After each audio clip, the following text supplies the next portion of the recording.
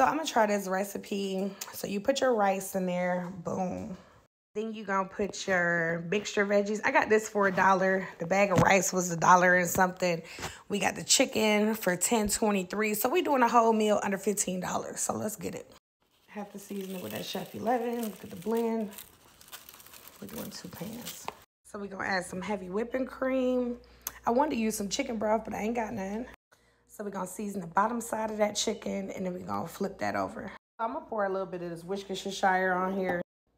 Okay, I ain't never made no chicken with like the rice, the water, and stuff like this. So we gonna see how it's gonna turn out. I'm gonna put it in the oven and take my ass back to work and have one of the kids check on it. So we're gonna wrap it with aluminum foil. I'm gonna put it on 350 so it can slow cook. So it came out really good. The rice is cooked. Chicken is flavorful. Yes, okay. This is quick, simple. I left it in the oven for 2 hours while I was at work. Yeah, let's get it.